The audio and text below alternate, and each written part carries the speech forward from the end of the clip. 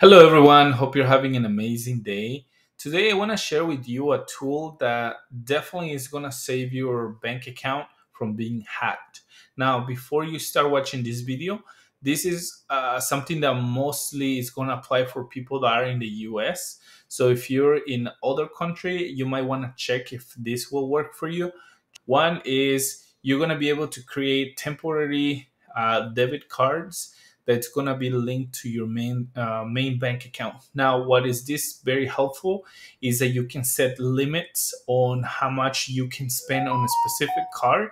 If you're trying subscriptions, it's very easy to forget that you need to cancel, or sometimes these companies make it very hard for you to cancel a subscription. You have to call them, things like that. So if you want to avoid that completely, you can use this tool to sign up for things, try them, and then you can always close the card. You're never gonna give your real card, to any of these companies. And also, if they get hacked or anything like that, it's gonna protect you from, being robbed. Also, it's very common in the US that a lot of companies will overcharge for things either by mistake or because they were not very transparent about like additional fees. So if you set a limit and then later try to charge you anything, it's not going to be possible because the card only will accept the payment for what you set it on the first time. And also, if one transaction was done and let's say you share that card with somebody else, it won't allow it because it will only take payments from that specific company. So again, this is very, very useful for many different things. So let me show you what it is and and how it works. And if you want to try it, I have a link in my description. They're not paying me for this, but just by sharing my link, you get $5 when you spend some money, and I also get $5. So we help each other, right? So let's get into it. Okay, so the name of the website is privacy.com. You can go directly to their website, or again, you can go on my link on the description and get a referral, and that way you get $5 when you sign up. It's free up to 10 cards, so you can literally create 10 different cards, and you'll be able to set the limits, and as you use them you can always close them. And you can learn more in their website, but I'm going to show you my account so you can see what it looks like. So we're going to go into my account. This is my main pretty much account right here, and I'm gonna create one. Now I'm not sharing my full screen just because I have so many cards and I just don't want it to be compromised, right? But once you click on add new card, this is the screen that's gonna show. And the first thing you can do is uh, click where it says nickname right here, and then you can type your own name. So let me show you actually. So once you go here, right, and you type, let's say, is a trial for TV, right? So even if it doesn't exist here, you can just leave it as TV and then click save. And then right here where it says limit, you can click on it. And then you can select the amount that you want to spend either per month, per year, per transaction, or just a single use. So let's say you want to pay something and then you want the card to automatically destroy itself, right?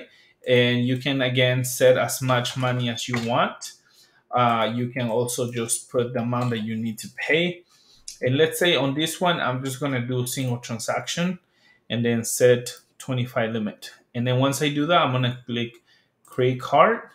And then now, as you can see here, it's giving me an error because I exceeded the number of cards I have, which is 10. But as soon as it gives you, as soon as you click create card, you're gonna be able to see the card number and all information. And all you have to do is get that information and put it on your subscription, and you should be able to spend on any money. Now, if there's cases where you try to sign up for something and you try one of these cards and it doesn't work, many times it's because the company is trying to do a test on the amount, right? So it could be like $10, $20. So in the beginning, you can always set a limit of like $50, let's say, and then later change it. Or you can always use like $1 amount, just if you're trying something, so the company can, if they're doing some kind of trial, they won't charge you necessarily, but they just want to verify it's a real card. And once they do that, then you can proceed.